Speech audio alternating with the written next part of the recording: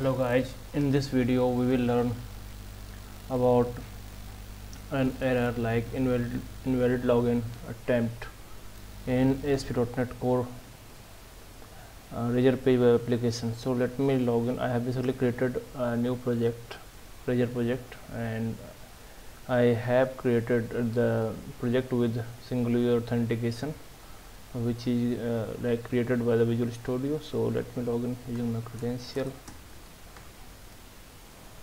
Okay, and when I will click on login, then we will get this error. Right here you can see invalid login attempt. So how we can resolve this error? So basically what we need to do, we just need to navigate to startup.cs file, and here you can see, you can find that file right here at the bottom of your project, okay, in the Solution Explorer. And from there, in this startup.cs file, navigate to this configure services method, and inside this method Visual Studio have created like a connection string for us, and inside it also set the default configuration as when a new user creates an account in Razor project in .NET Core, then user need to confirm their email address. So right now we have not implemented like email sending configuration like SMTP and is mailing server, so we do not want that, the verification of email after creating the user account. So for that, what we can do, we just need to set it false. Okay, and that's all what we need to do. And let me rerun this project now.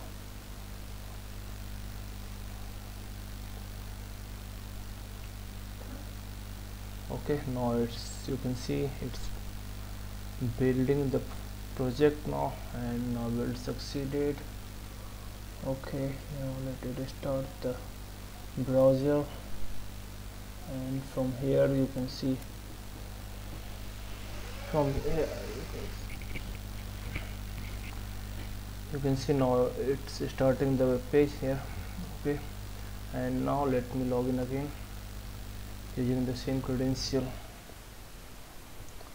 Okay, I am entering the password now. Let me click on login.